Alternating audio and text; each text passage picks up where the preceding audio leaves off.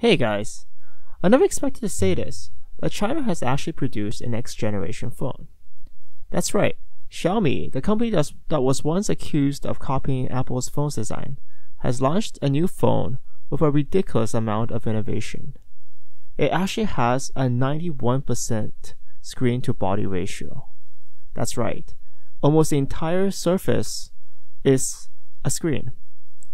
I dare say that this is as close to a bezel-less phone as we can get this year. As you can see, the whole top bezel has been removed. The top bezel of smartphones usually contain three essential components: a call receiver, a proximity sensor, and a camera. Thus, getting rid of the top bezel is an engineering feat, and it does come along with some compromises along the way. Xiaomi replaced the receiver with a piezoelectric acoustic driver in the body of the phone. This allows you to hear small vibrations coming from the phone body, which vibrates the bone. Finally, the last component is really hard to replace: the camera. This is where the biggest compromise came. Xiaomi moved the top camera to the bottom right hand corner of the phone. Yes, that's right. The camera is now placed awkwardly at the bottom right hand corner. This means that taking selfies might need to get some used to. And also, Xiaomi actually recommends that you just flip the phone over when you want to take a selfie.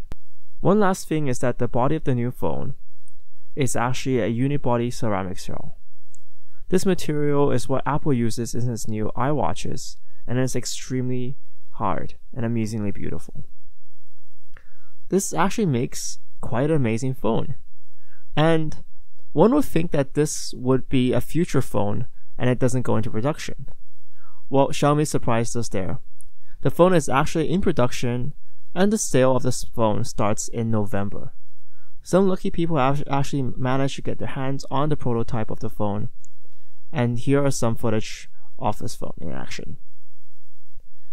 This is all pretty amazing, and I hope to see more of this phone, and hopefully this phone will be produced in enough quantity to satisfy the demand. Remember to like this video and subscribe to my channel. Thanks for watching.